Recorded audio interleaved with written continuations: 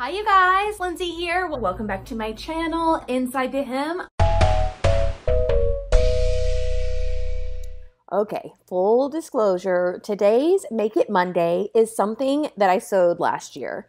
Here's a clip from my December 2018 makes video. Okay, and then the only thing that you guys haven't seen yet is my new Butterick 6466. I love this pattern. I don't think it's out of print yet, but I think it's probably pretty close. And I'm telling you guys, it is phenomenal. Like, you will love this dress. This is my second version. And you guys know I don't make repeats of patterns very often. I actually filmed all this modeling footage back in January when I made a quick trip back to Charleston after moving to Charlotte. I realized it's new to all of you and I actually have a lot to say about it, so I figured I'd share my thoughts about it anyway. Better late than never. The pattern is one of my tried and trues, Butterick 6446. The website has a short description which reads, "Fitted through the bodice dresses have lined bodice and sleeve, skirt, and length variations. Views B and C include a sash." I love the bodice with the faux wrap, also known as a surplice bodice, and the little pleats on the one side create a beautiful fit and an illusion of a super small waist. For this version, I made view B with the skirt length of A, with a few inches added to the hem so that it hits right at my knee. Lengthening the skirt is not something I usually have to do. This is just a super short skirt. Like I said, I've made this pattern before. You might remember it from my initial review I posted early last year. All in all, I really love this pattern, and I especially love how it turned out with the fabric. I can't wait to make another one.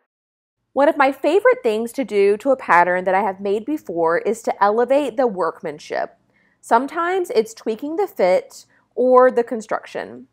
The fit of this pattern is pretty perfect right out of the envelope, but the construction of the insides could use some tweaking. So the first thing I did was to add a self-facing to the lining. This is a super simple way to give your garment a little oomph, and I'll be showing you how to do it on an upcoming Tuesday toot, so stay tuned for that. When you do this, you run zero risk of the lining peeping out to the right side, so you can have a lot of fun with the linings.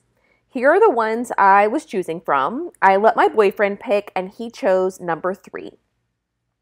The fabric is a mid-weight polyester crepe that I got in the New York City Garment District last year. Since the main fabric is a polyester, I knew I wasn't going to have an incredibly breathable dress anyway, so the lining is a polyester as well. I got this one from Joann. The other change I made to the construction of this version was to conceal the zipper tape in the center back seam.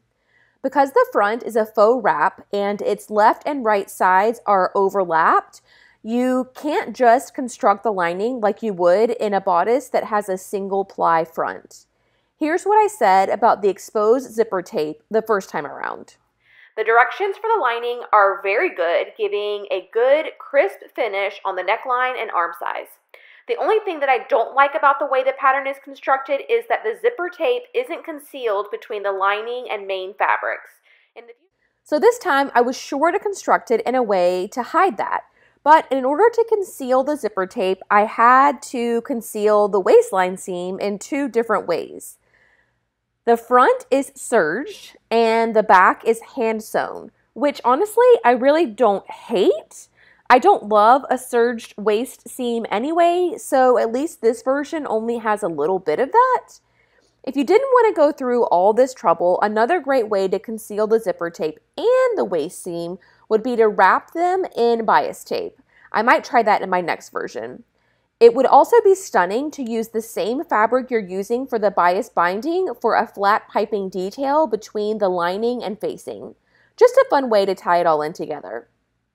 Now that I'm putting this video together, I'm realizing it's more of a review of the interiors, which I hope you think is as important as I do. I love beautiful insides. But the exterior of this pattern is pretty awesome too, so be sure to grab it before it goes out of print. And that's going to do it for me today. I hope you like my new to you dress and were inspired to elevate your insides on your next make. Thanks so much for watching, and I will see you all very soon. Bye!